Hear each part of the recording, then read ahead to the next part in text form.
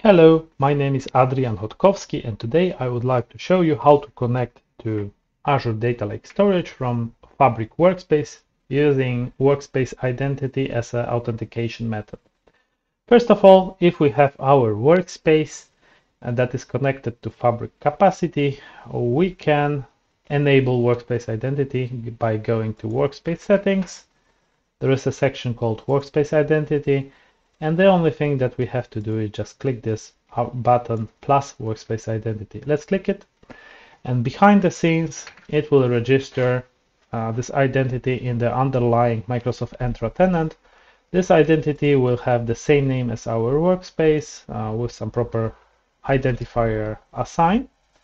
So we have our workspace identity, so we can go back to the Azure Data Lake Storage Gen 2 that we want to connect, and we can assign proper permission to this identity. We can do it by clicking Add Role Assignment. We can find a proper role. In this case, it will be Blob Data Contributor. Let's click Next. And now, by selecting User Group or Service Principal and select Members, we can try to find our identity. As I said, it should have the same name or similar name to our workspace. So I will try to find Data Popcorn Demo. It is available. I can select it. Just like that. Review and assign. And proper permission should be added.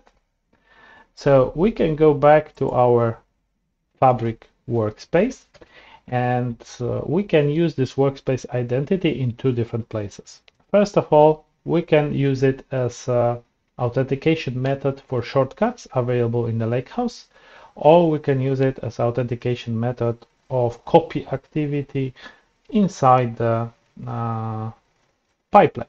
So let's open our Lakehouse and create a shortcut first. So right-click it on the right-click on the files, new shortcut, select Azure Data Lake Gen 2, create new connection,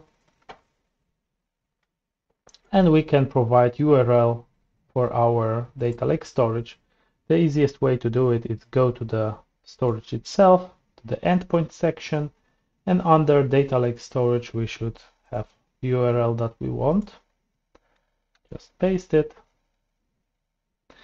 And now the only thing that we have to do is to choose proper authentication kind.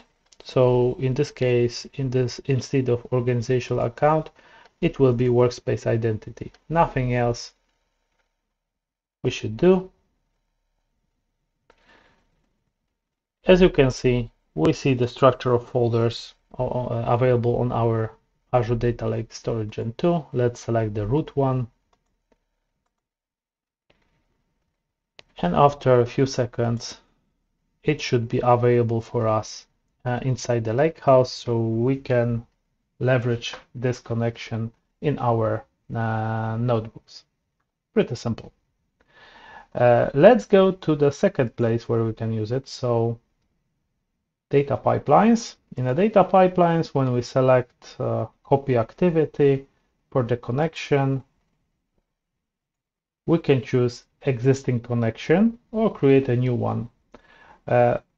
Experience of creation of this kind of object is pretty similar like it was for the shortcut. In this case, I reuse it just for simplicity. Everything should be okay. Just to confirm it works, we can just click browse, and as you can see, CSV root folder is available. I can select whatever is needed for me, and I can copy data using this copy activity and load it to my OneLake, to the specific place like Lakehouse or warehouse, whatever is needed. So as you can see, everything is very, very simple to set up. We don't need to bother about secrets. We don't need to bother about, let's say, rotation of secrets or something like that. Workspace Identity is managed by Microsoft, so we don't need to bother.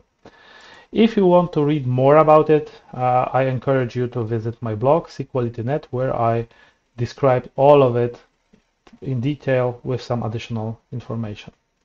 That's all for today, so thank you very much and see you soon.